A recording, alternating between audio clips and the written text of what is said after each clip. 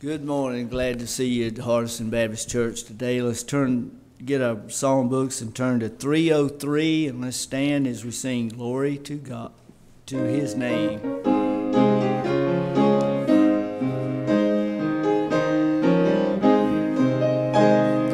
Down at the cross where my Savior died, down where for cleansing from sin I cried, there to my heart was the blood applied.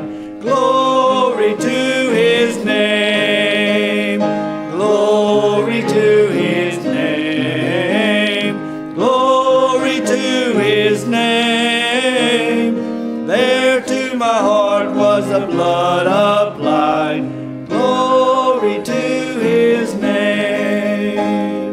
I am so wondrously saved from sin. Jesus so sweetly abides within. There at the cross where He took me in. Glory to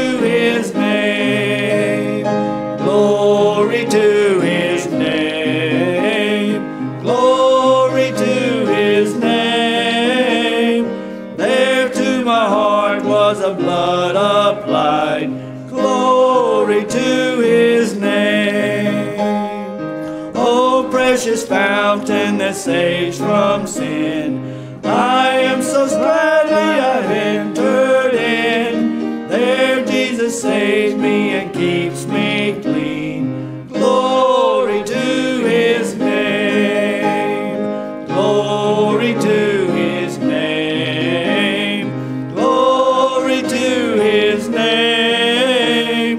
There to my heart was the blood applied. Glory to His name. Come to this fountain so rich and sweet. Cast thy poor soul at the Savior's feet. Plunge in today and be made complete. Glory to His name. Glory to His name. Glory to His name. There to my heart was the blood applied. Glory to His name. Amen. So good to see you guys here with us at Hardison Baptist Church this morning. I'd like to ask Brother Scott if you would open us in a word of prayer, please, sir.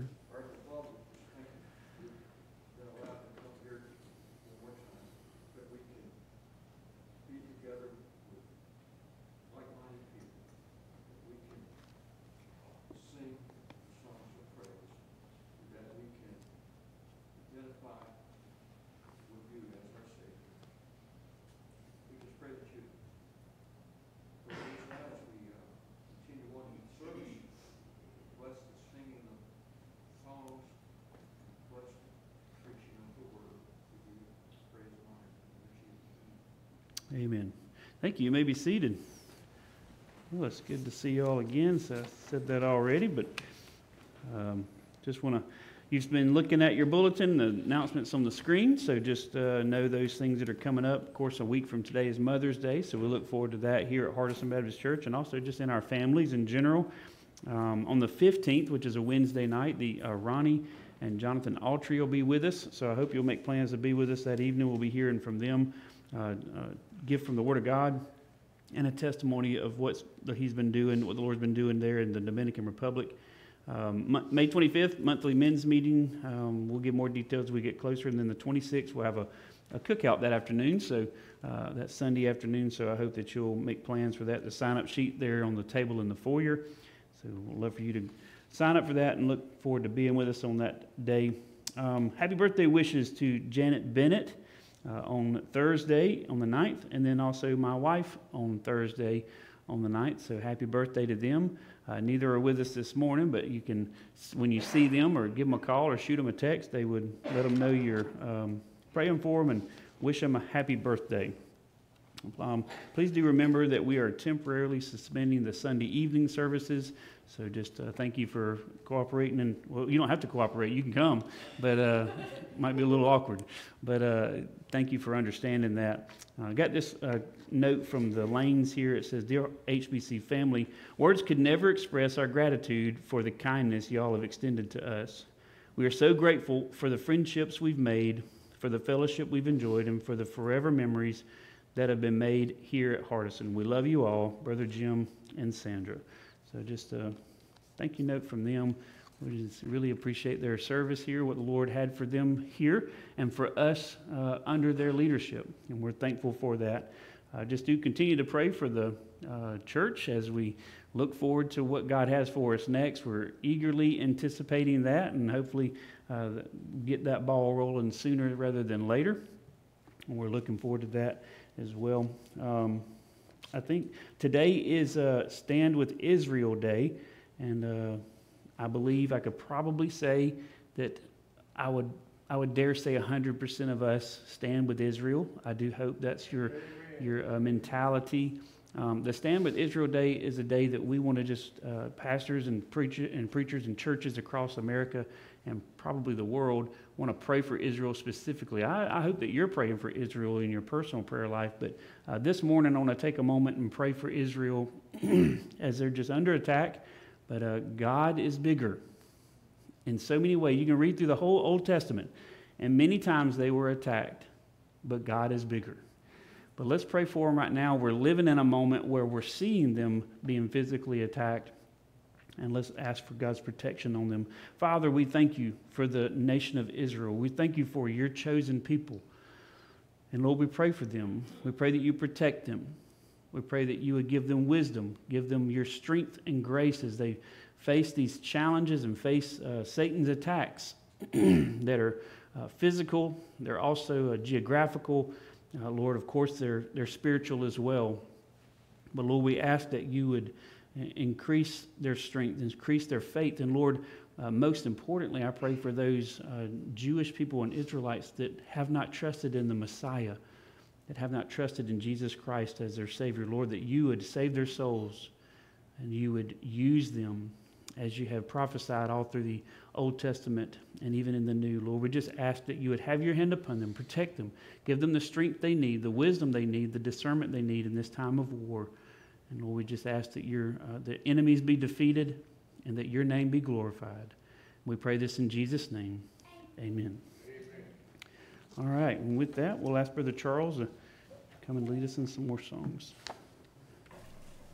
As we continue, let's turn to page 541.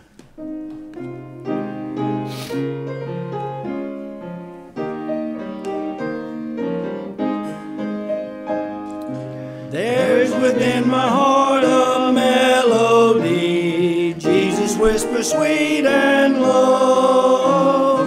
Fear not, I am with thee, peace be still, in a life that's flow and flow.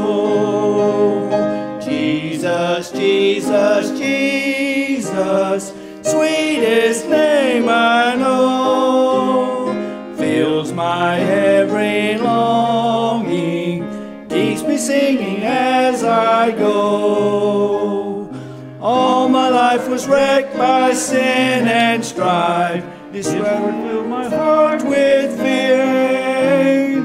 Jesus swept across the broken streams, stirred the storming chords again.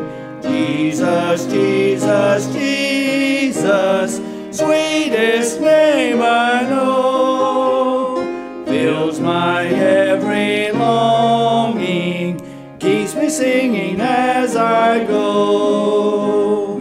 Feasting on the riches of his grace, resting neath the hovering wings, always looking on his smiling face. That is why I shout and sing. Jesus, Jesus, Jesus, sweetest name I know, fills my every longing, keeps me singing as I go. Soon he's coming back to welcome me, far beyond the starry sky. I shall wing my flights to worlds unknown, I shall reign with him on high. Jesus, Jesus, Jesus, sweetest name I know, fills my every longing, keeps me singing as I go.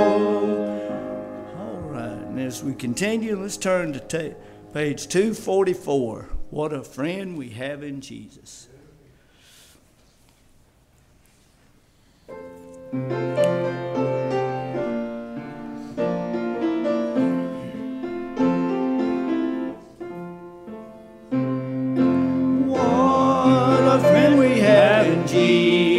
Jesus, all our sins and griefs to bear. What a privilege to carry everything to God in prayer. Oh, what peace we often forfeit. Oh, what needless pain we bear. All because we do not carry everything to God in prayer. Have we trials and temptations?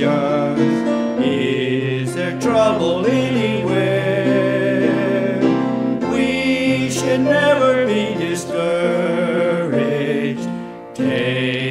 it to the Lord in prayer. Can we find a friend so faithful who will all our sorrows share? Jesus knows our every weakness. Take it to the Lord in prayer. Are we weak and heavy laden, crumbled with a load of care? Precious Savior, will our refuge take it to the Lord in prayer? Do thy friends despise or slake thee? Take it to the Lord in prayer. In his arms he'll take you, shield thee. Thou wilt find the sorrows there.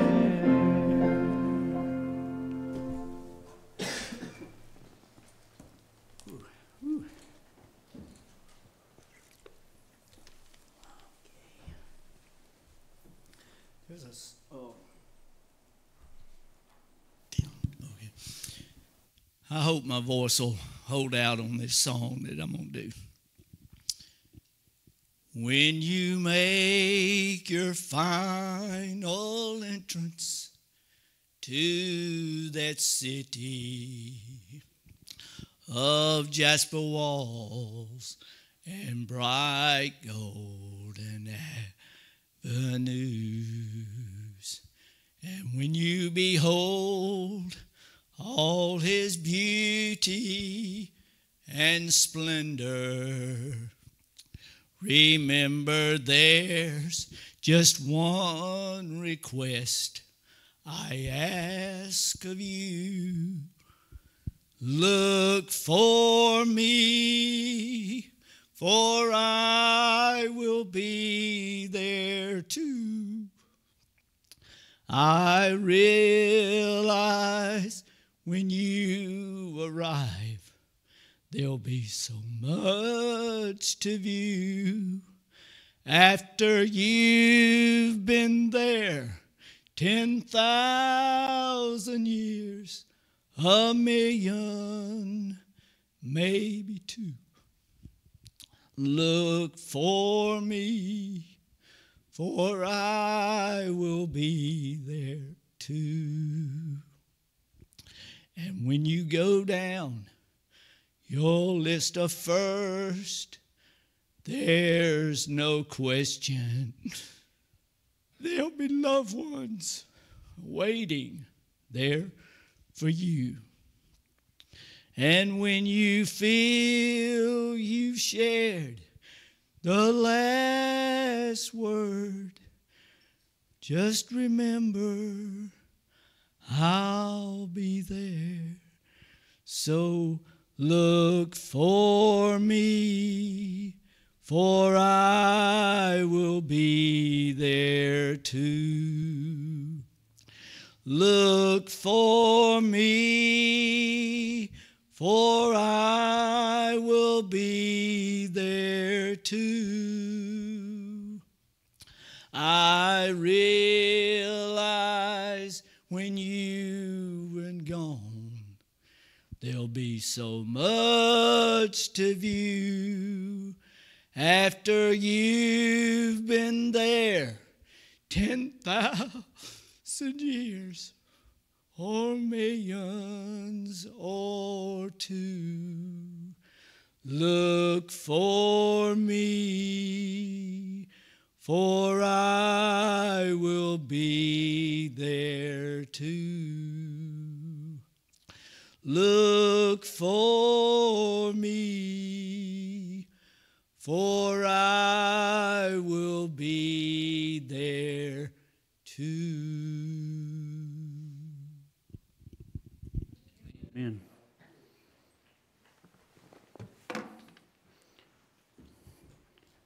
Amen. Thank you, Brother Charles. All right, little ones, you are younger ones, I should say. Y'all are dismissed.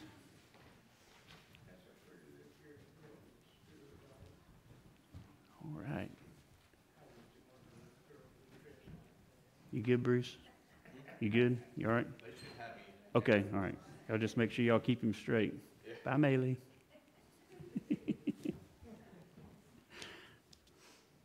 Precious sight. People say that's the future of the church. I don't know about the future. They're here now. So let's pour into them now, and we're so thankful for those that do, and thankful for those that bring the kids, and we're just so delighted they could be with us, and just pray for those that are in the back, but ministering there. Well, it's good to see you. I know I've said that a few times this morning, but it's true. If you weren't here, it'd be really awkward. So we're just glad you're here. Take your Bibles. Turn to 1 Samuel chapter 16. 1 Samuel chapter 16.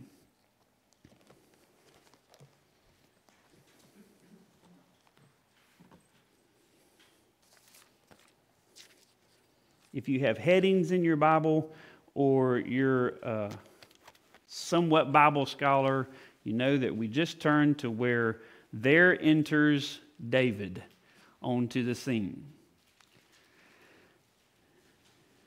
David is somebody that if you were to ask probably anybody on the street, anybody anywhere, to name 5 people in the Bible, his name would probably almost always be one that's mentioned.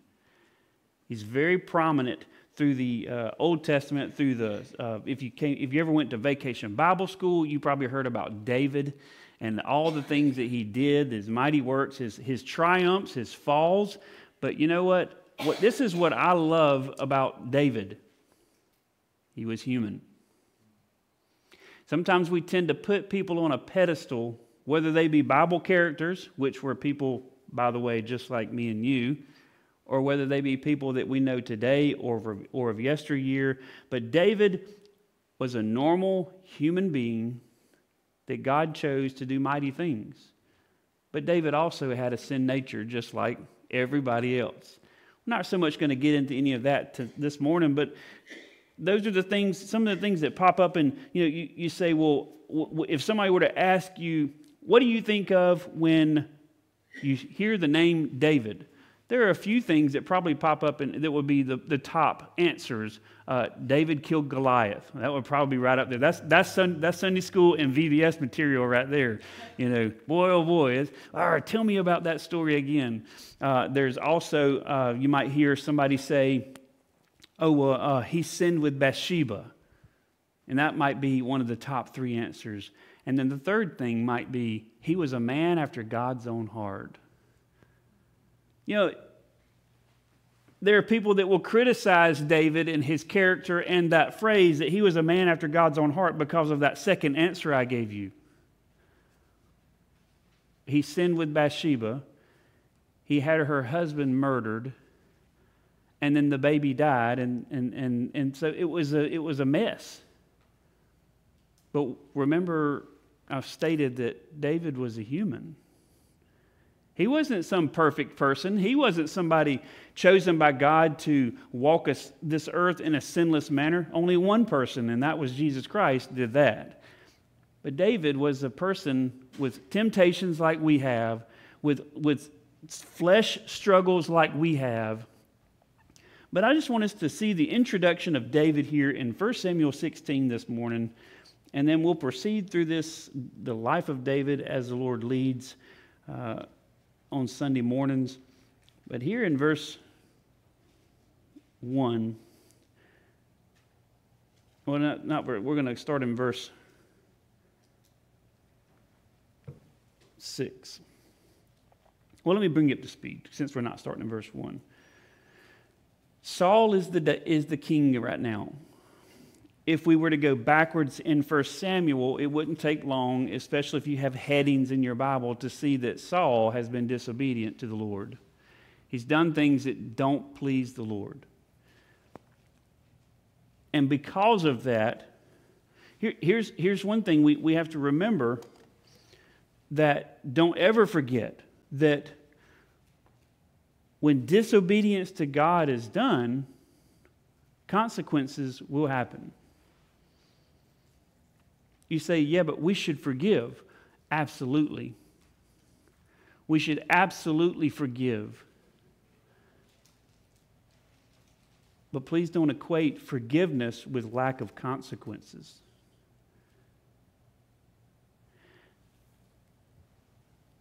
Saul had disobeyed God. If we were to go back in 1 Samuel, we could look at it and pull those things from Scripture, but we won't for time's sake. And because of that, God said, I need to anoint the next king. Saul's not my chosen man anymore. And so he tells Samuel, let's do start in verse 1. The Bible says in 1 Samuel chapter 16, verse 1, And the Lord said unto Samuel, How long wilt thou mourn for Saul, seeing I have rejected him from reigning over Israel? Fill thine horn with oil, and go. I will send thee to Jesse the Bethlehemite, for I have provided me a king among his sons. And Samuel said, How can I go? If Saul hear it, he will kill me. That's what state Saul was in at this point. That if he heard that his prophet or representative of the Lord was going to anoint the next king, he would just kill Samuel. He says, How can I do it? He will kill me. He says, and the Lord said, Take an heifer with thee and say, I am come to sacrifice to the Lord. Verse 3, And call Jesse to the sacrifice, and I will show thee what thou shalt do, and thou shalt anoint unto me him whom I name unto thee. And Samuel did that which the Lord spake, and came to Bethlehem. And the elders of the town trembled at his coming, and said, Comest thou peaceably? In verse 5 he said, Peaceably. I am come to sacrifice unto the Lord. Sanctify yourselves, and come with me to the sacrifice. And he sanctified Jesse and his sons, and called them to the sacrifice. Now, he's there on official business from the Lord to anoint the next king of Israel. And this is where I would imagine most of us, this is familiar territory as far as Bible study goes, but I hope that this morning we can pull some things out. Going to kind of go through like a little buffet, pull some nuggets out as we look at God's Word and be a challenge and encouragement to us this morning. Let's open with a word of prayer for the preaching time. Father, we thank you for the time we could be together. Lord, I do thank you that you've preserved your Word so that we could study it in its purest form this morning. Well, we know that you want us to study and read and know your Word so that we can grow closer to you and be more like you. I pray this morning that you calm our hearts. I imagine there's some concerns and cares, maybe distractions in our minds and hearts this morning. But Lord, I pray that you would help us to put those aside for a few moments as we just dive into your word and just, Lord, just speak to us. Lord, thank you for your salvation. Thank you for forgiveness of sins. Thank you for loving us. We ask this in Jesus' name. Amen. All right, verse 6 is where we start getting into some interesting text here. In verse 6, the Bible says, And it came to pass, when they were come, that he looked on Eliab, that's Samuel, looked on Eliab and said, Surely the Lord's anointed is before me. So the word surely is a bad word in my vocabulary. The reason the word surely is a bad word in my vocabulary is because when we started the business in 2008, we went all in. It was an all or nothing thing. My dad, I was working for him at the time, but he was working out of town over in Alabama. And so for me to get started in the business, it was hard to do that on the weekends. So I just stayed home and hit the ground running, so to speak. And along the way, this phrase was said in our household, something like this: Surely we'll be able to sell one driveway a month that we can clean it and stain it. Surely we'll have some work very soon. Surely things will go well for it. The Lord will bless our business. And fast forward, it was a very slow start. Now, you remember 2008 was an economy crash, and staining concrete wasn't at the top of people's list to do when the economy was crashing and tanking. I did end up going back to work with my dad as we just saw the business try to get it started. And the Lord provided. He took care of us. But surely is a word now that we just aren't, no, we don't use that phrase anymore. It's a joke, but here he said, when I was reading through this, and I didn't remember that this was said like this, but that's what Samuel says. And he got caught in the same spot I did. He said, he saw Eliab, and he said, surely the Lord's anointed is before him. He said, wow, look at this guy. My goodness, this has to be God's pick. Look at him. Because remember, Jesse's just parading his sons in front of Samuel. Well, only one at this time, because Jesse most likely started with the best. Maybe the oldest, whatever the case might be. And he said, go ahead, buddy. Go make me proud. And as Eliab walks across in front of, maybe he's got his chest out. You know, like me, I hold my stomach in more, and as I get older, you know, so and it looks proper. And he walks in front of and Samuel goes, oh, surely the Lord's anointed is before him. And he's waiting on the Lord to say, that's him, Sammy. Go ahead and anoint him. And verse 17, but the Lord said unto Samuel, look not on his countenance, or on the height of his stature, because I have refused him. For the Lord seeth not as man seeth, for man looketh on the outward appearance, but the Lord looketh on the heart. Now, when just side note, when he says he's refused him, that doesn't mean that he's condemned and going to hell. It means he wasn't the next king. He says, that's not my pick. I refuse him. Okay? You're looking, Sammy, you're looking on the outward appearance. Yeah, he looks great. He's big and strong. But I'm looking at his heart. Now, was he a wicked man? Well, he was born a sinner. But it doesn't get into the heart issues of Jesse's sons here. It just says this wasn't the right one. Verse 8. Well, before we proceed, let me read you. This is one of the nuggets on the buffet this morning. When verse 7, the latter part, it says, for the Lord seeth not as man seeth, for man looketh on the outward appearance, but the Lord looketh on the heart.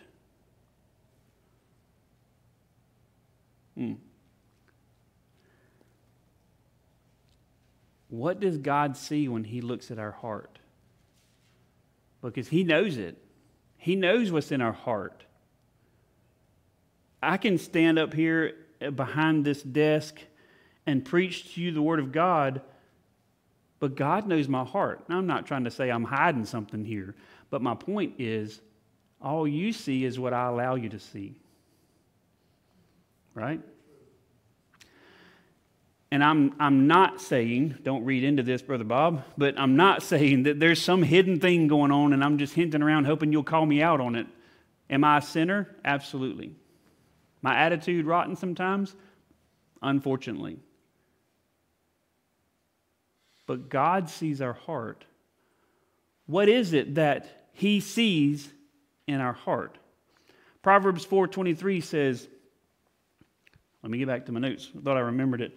Keep thy heart with all diligence, for out of it are the issues of life.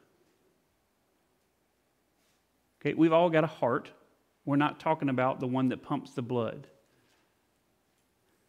But instead we're talking about who we are. At the core, our character. Keep thy heart. Keep who you are. Guard it with all diligence. For out of it are the issues of life. I learned this phrase when I went to college. The phrase is, what is it? Well, I'm going to say it in a question almost. What is your worldview? That's the phrase, worldview. And I learned that we all have a worldview. And that worldview is shaped by what we allow to shape us, what we allow to influence us, what we allow to infiltrate our innermost being. like when you are around someone who spends a lot of time in the Word of God, their worldview is very biblical. It's usually refreshing. I say usually because I have been around those that seem to take the condemnation side of the Word of God very to heart, and they want to make sure you know that you're not living up to God's standards. Are we? Probably not in some form or fashion, but boy, we just don't need to be beat down every time we get confronted about something like that, is it? Absolutely not. What about someone who watches any news network? I'm not going to name one. I'm just going to say any news network, and that becomes your main focus. What happens to your worldview? I'm not going to say it goes bad or good or either way, but the point is your worldview is shaped by what you listen to or watch or take in. What about your choice of music? What about your choice of television shows or entertainment? Those things shape us. This generation that are in their late teens, well, they're probably from the early teens up to about 25 or so, has had an influx of external influence that we didn't see, okay? We didn't. Brittany might have, you might be on the edge of that, but for the most part, the age group here, we didn't have that massive influence in our life. Why? What's the contributing factor?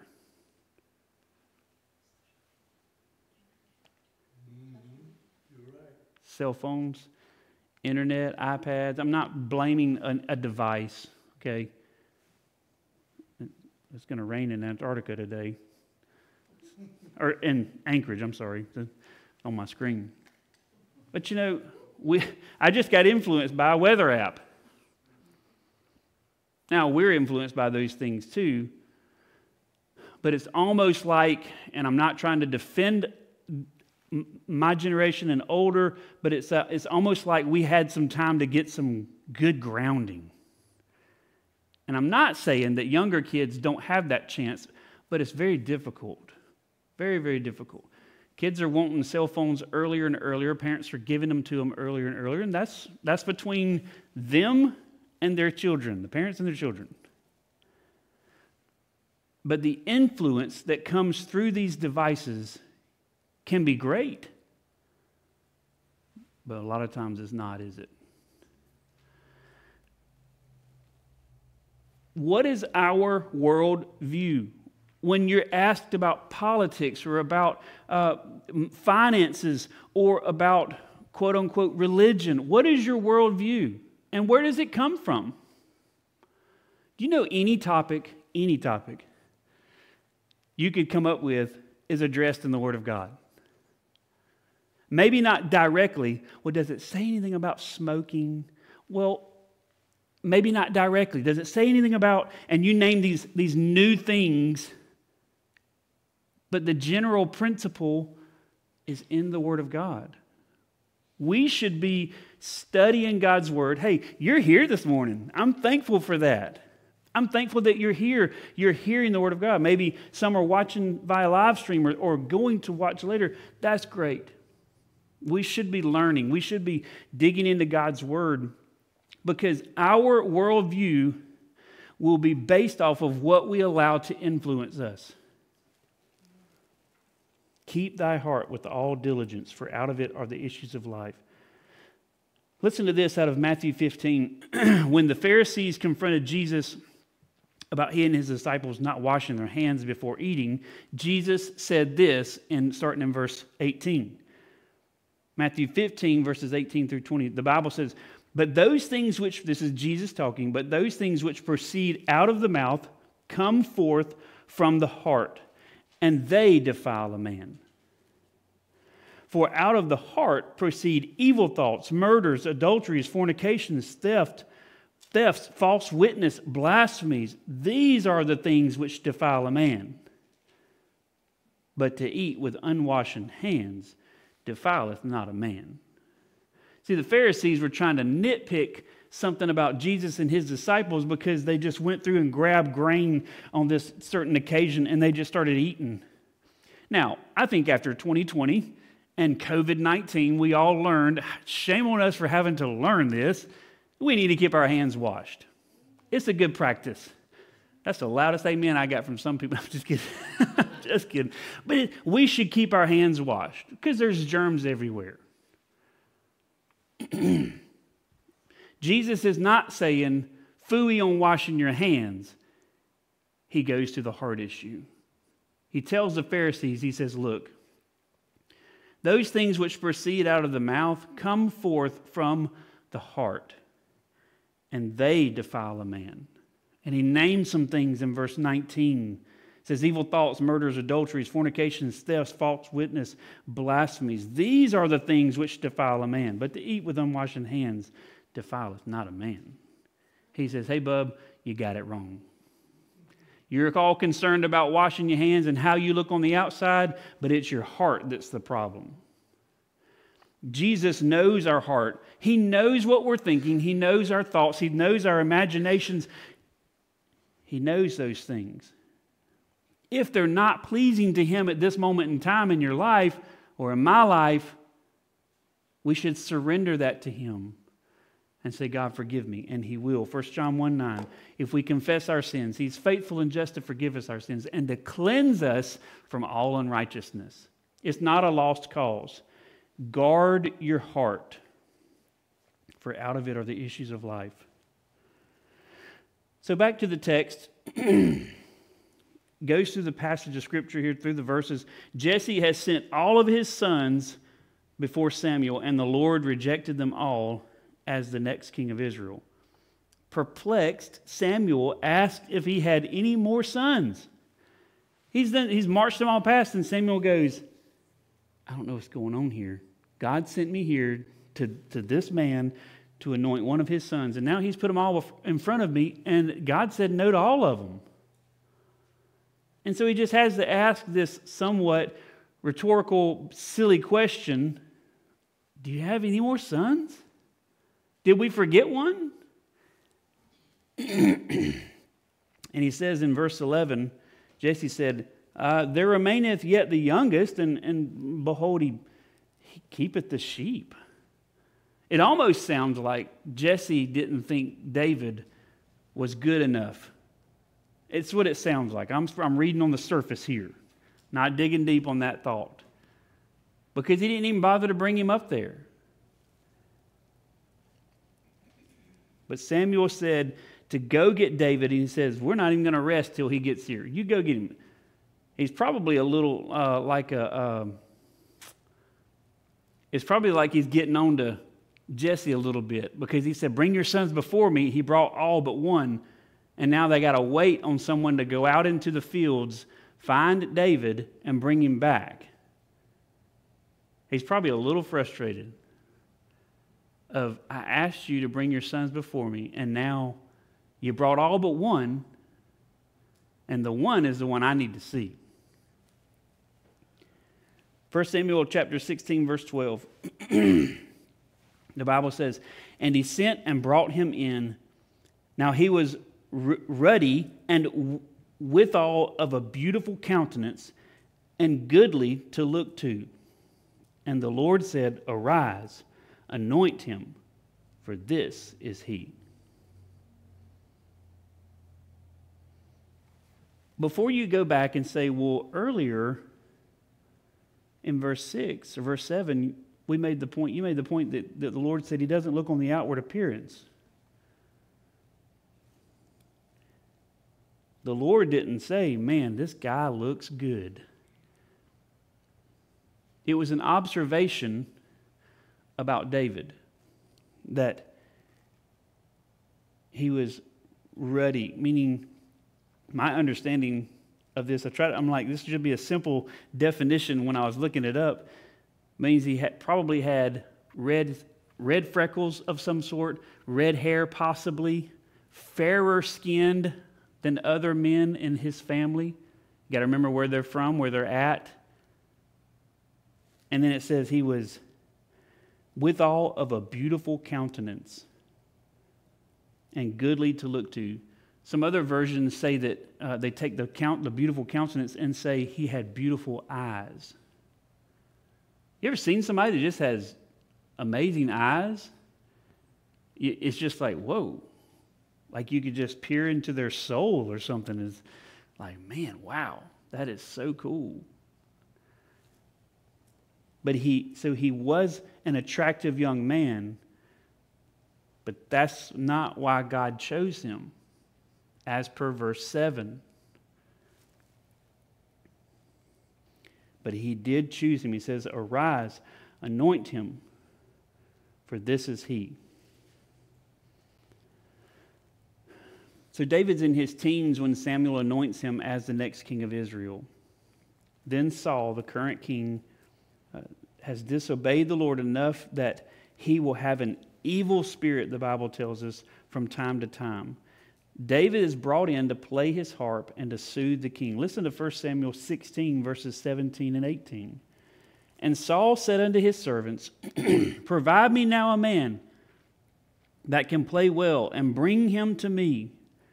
Then answered one of the servants and said, behold, I have seen a son of Jesse the Bethlehemite, that is cunning in playing, and a mighty valiant man, and a man of war, and prudent in matters, and a comely person. And the Lord is with him. What did Saul ask for?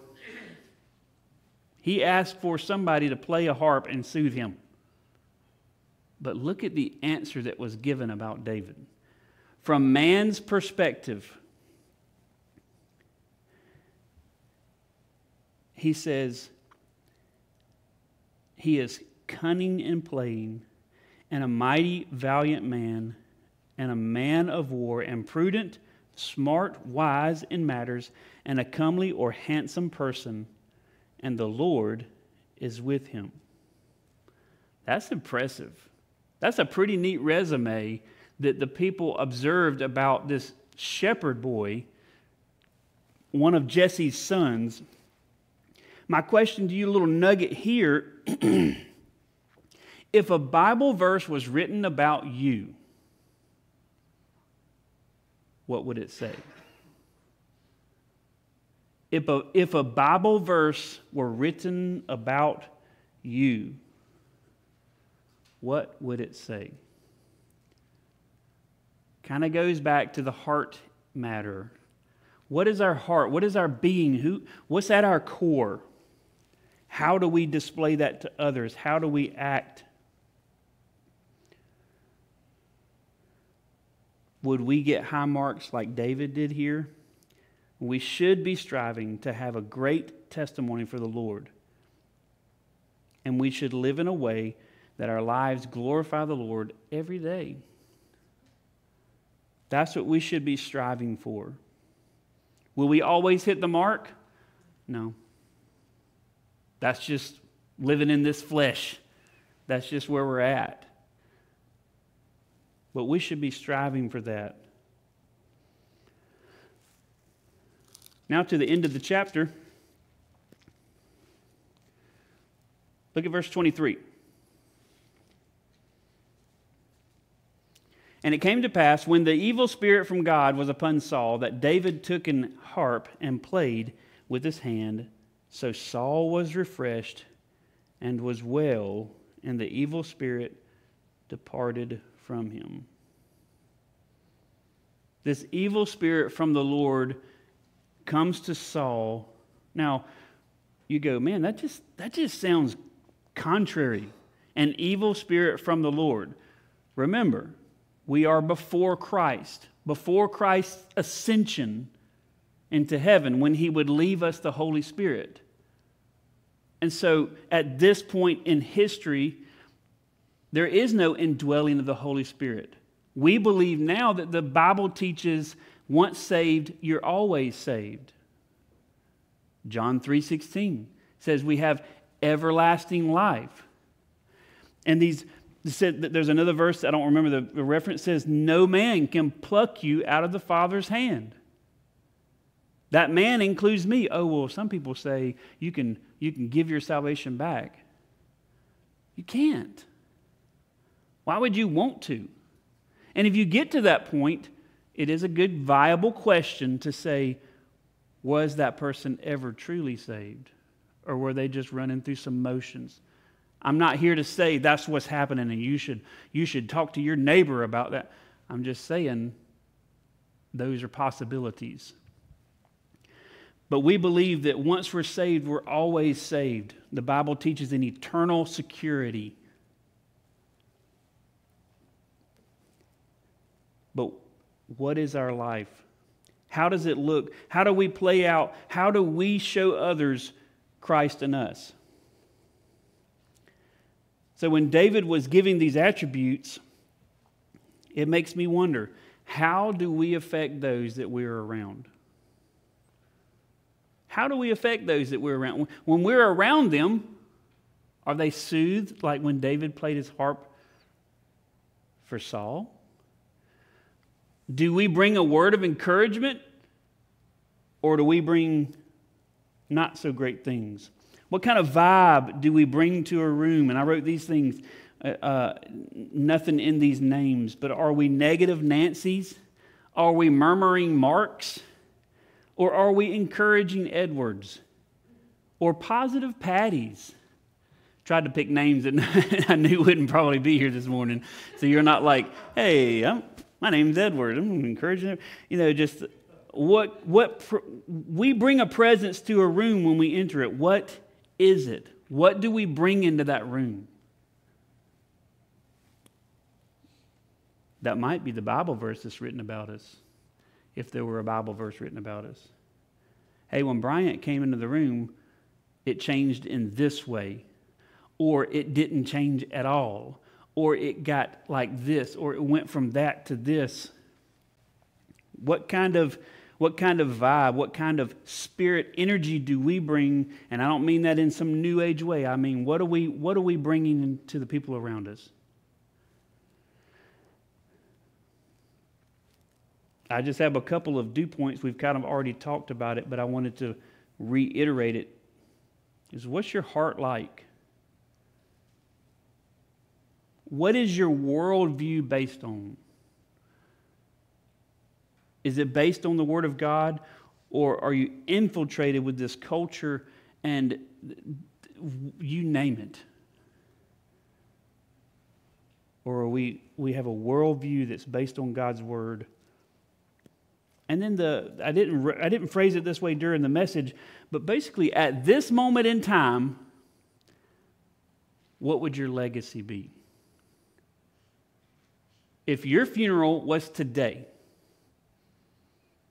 and when everybody came in, we had a serum. Bear with, let me move over here while I do this hypothetical situation. We have a serum that we sprayed through those doors as people came in those doors and as they came in back here, that was a truth serum. And we said, and we asked everybody at the funeral today, what did you think about that person? Because, let's just be honest.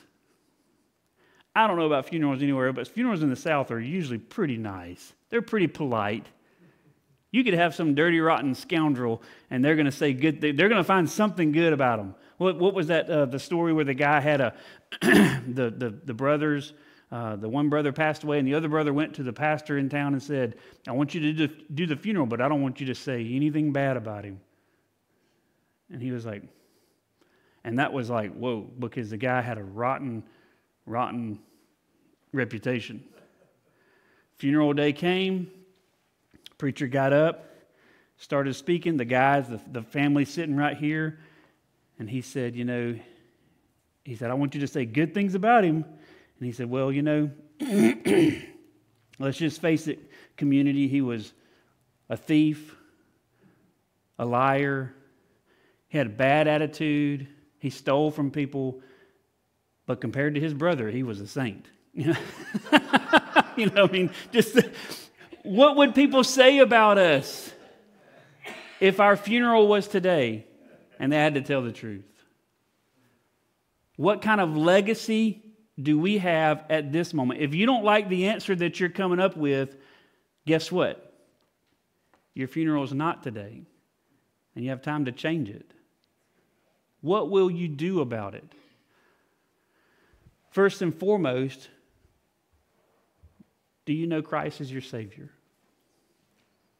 Do you know that when eternity starts for you, will you be with Christ in eternity? And do you have a Bible reason for that? Or is it a hope so salvation? I have a know so salvation. I hope you do as well. But what kind of legacy will you leave at this moment? And what's your heart like? The Bible says in Proverbs 4:23, we talked about already, keep your heart with all diligence, for out of it are the issues of life. Father, we thank you for the time we could be together. Lord, we thank you for your word that we could look at this morning in the beginning, the introduction to David in the Bible. We thank you that we could see some things this morning from his anointing and from his playing of the harp and what you saw when you saw David, what others saw when they saw David. And we could be challenged and encouraged by it. I pray that you would help us to think about these questions, to meditate on them, and to know, first of all, that we know Christ is our Savior. And then secondly, what kind of worldview are we having? What's influencing our heart? What kind of legacy are we leading and leaving right now? Lord, draw us closer to you. Help us as we respond to your moving in this next few moments. In Christ's name we pray. Amen. I invite you to stand as Miss Donna plays, to respond as to the Holy Spirit's moving. And just to respond in your seat, come down forward, whatever the Lord's laying on your heart. I trust that you'll do that.